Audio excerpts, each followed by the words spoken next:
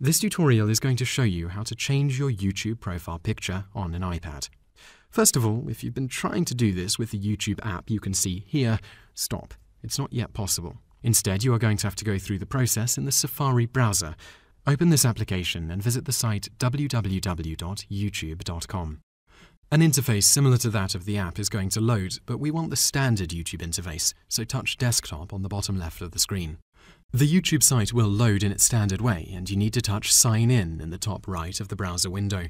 Enter your Google account login details and touch Sign In. Wait for a moment for the main page to load and then touch the arrow next to your username in the top right. An area will expand and you need to touch Settings. On the page that loads, you will see your current profile to the right. Touch Edit Your Profile under this.